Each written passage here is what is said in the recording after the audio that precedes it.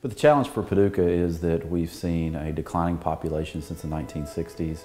And when you look at that, we are producing a high level of workforce. Last year we graduated right at 80% of our students college and career ready. And so what's happening is they are moving off to college and not making their way back to Paducah. And so the challenge is, how do you align our resources in this community, our educational system with our business community and post-secondary education to drive students to the industries that are here locally in Paducah so that we can make a better Paducah.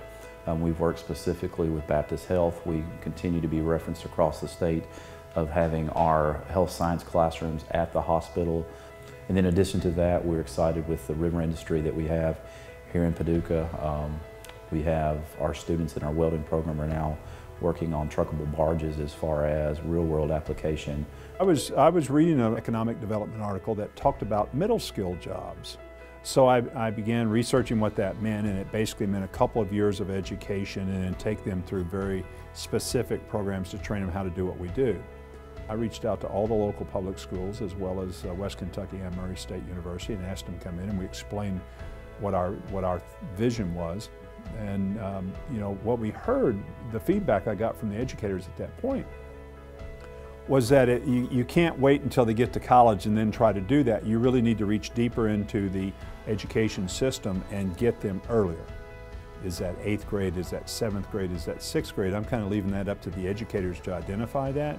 But we want to try to tap into students at a very early age and show them a pathway from where they're setting in the 6th, 7th, 8th grade to having a job in the technical fields.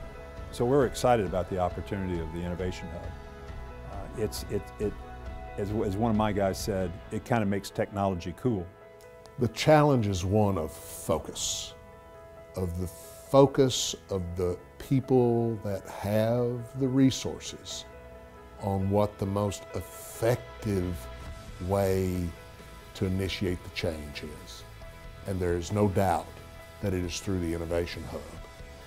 That represents the most direct path toward being able to make the changes in how education is received that will transfer into what the greatest opportunities will be for the recipients of that education.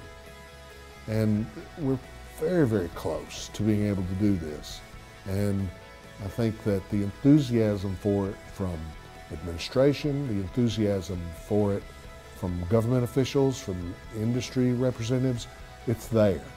We just need to be able to break through to create this Innovation Hub to allow this type of education and this type of development of skills among our students to take place so they're ready